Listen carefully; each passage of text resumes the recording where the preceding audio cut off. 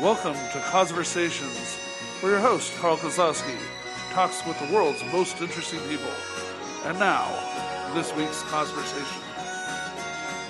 Greetings, Earthlings. Welcome to another edition of Conversations, where we bring you some of the most interesting people from the worlds of pop culture, politics, and beyond. Coming to you from the luxurious studios of Radio Titans in Los Angeles, I'm your host, Carl Kozlowski.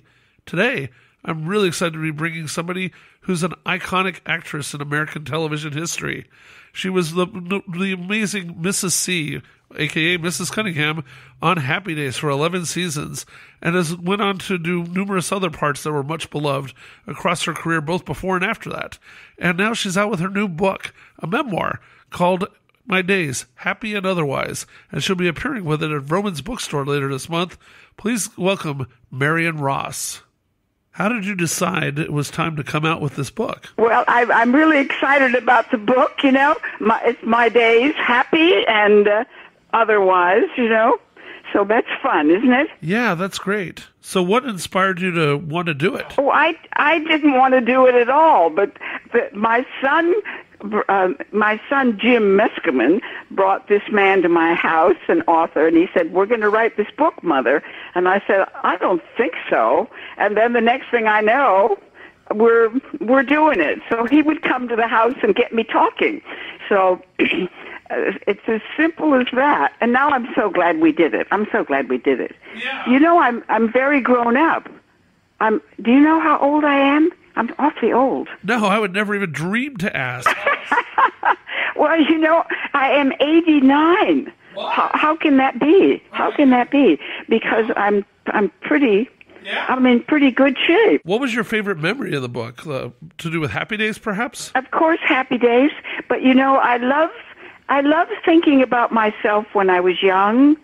Like when I was about 13 years old, and I live in Minnesota, and I had such a drive to become somebody, and I wanted to become an actress. And to me, it's extraordinary that I did it. I did it. Yeah, that's great. What's your favorite memory in the book from Happy Days years? One of the fun things for us is we had a softball team. Oh, yeah. And Gary Marshall was first base, and he made a team out of all of us. And all the boys were very, very good athletes. And they trained the Fonz, they trained Henry Winkler to be a pitcher. And he'd never played much baseball as a kid. So that softball team took us all over the United States. We played before big league games. We would play the media people, all the TV people, sure, before the game, and it was a great way to keep us together and make a family out of us. So over the years, what do you think has been the appeal of Happy Days lasting so long? I think it was the Fonz. Don't you think so? Oh, sure. The Fonz absolutely took off. And also, in those days, we didn't have so many TV shows. The kids would all watch on Tuesday night, watch Happy Days. Then they'd go to school, and then they'd all talk about it the next day. Now, there's so much competition. I don't know. So we lasted 11 seasons. I saw the boys grow up, get married, have children, buy homes.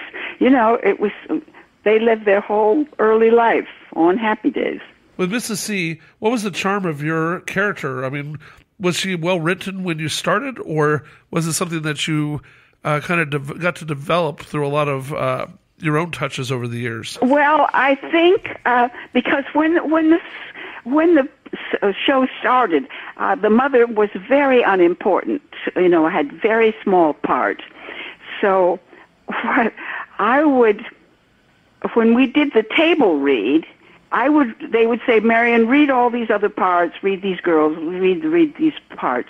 So I was constantly auditioning for those writers and showing them what I could do, and my part just kept getting better and better and better.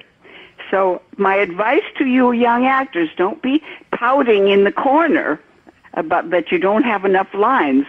Keep auditioning for those writers. Convince them. So do you have any favorite memories of Erin Moran, who played Joni, your daughter? She passed away tragically last year. You know, I'm glad you mentioned Erin, because that's a tragedy, and that's a tragedy that happens in our business. You want to be very careful about going into show business if you don't have a lot of guidance. And she didn't have enough guidance at home.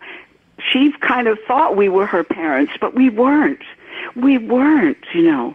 So she got led astray.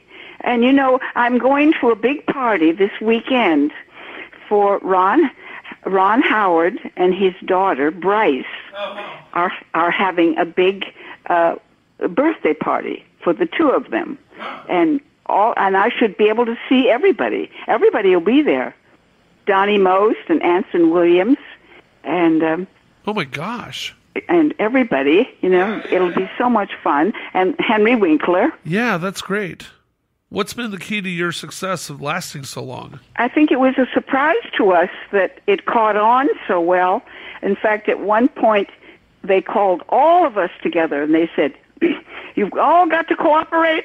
You've got to cooperate and do it the way it's written, you know, because he said, we have a hit on our hands.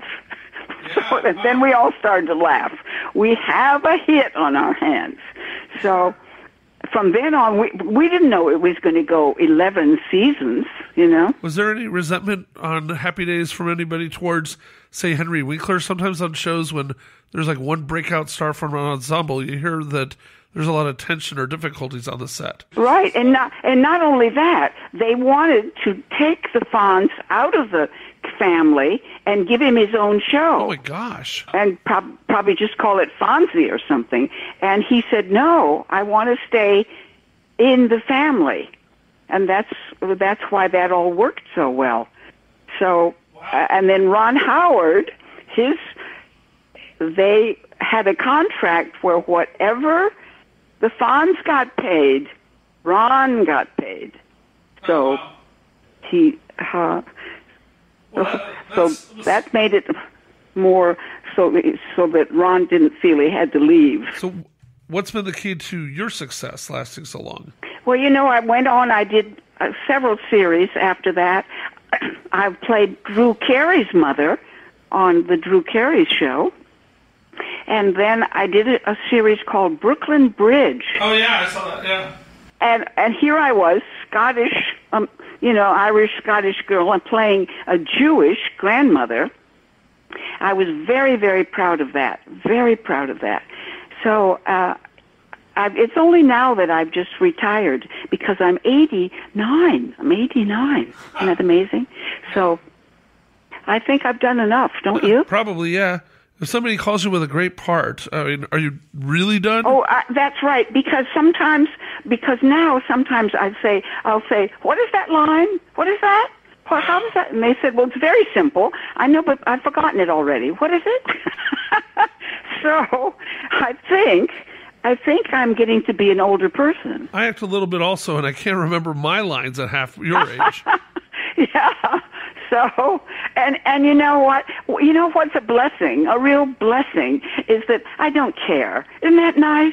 I don't care. I have such a wonderful life. You know, my daughter, let me tell you about my kids, because my daughter was a writer-producer on Friends. Huh? How about that? Really? What was her name? Ellen Kramer, her name is. And now she's creating a new pilot for ABC. Oh, that's cool. And my son, Jim Meskimen, his last name is Meskimen, you'll see him, he's got a commercial running, I think it may be almost over now, but for Geico, and he's playing George Washington, and they're dragging him across the freeway in a boat. Have you seen that commercial? Yeah. Well, that's my son, Jim. And so the whole family, here we are. Is there a part that got away from you that you wish you had gotten? You know, I don't. I've lived a very careful life, you know. Wasn't that a good idea? I was under contract to Paramount by the time I was like 22. Can you imagine? And I would watch some of the other girls, and I'd think, no, don't do that. Don't do that. Don't do that. So I led a careful life. So was there any role that you wish you had gotten, or is there a role that you have that you really love but you wish the public had been able to notice or appreciate more? Well, I think I loved being on Brooklyn Bridge. I loved that. And I had to have an accent. I had to be Jewish.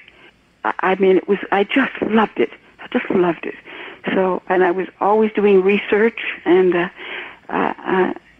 so if you're lucky enough and you keep adaptable, you've got to keep adaptable and changing with your age as you get older. There's a very interesting parts that you can play, and to be a character actress. Those are the interesting roles. You got that right. But I want to encourage everybody to check out your fantastic book, My Days, Happy and Otherwise, available at bookstores and on Amazon and everywhere else that you can find books. Thanks for taking the time, Marion. Well, I enjoyed talking to you very much, darling.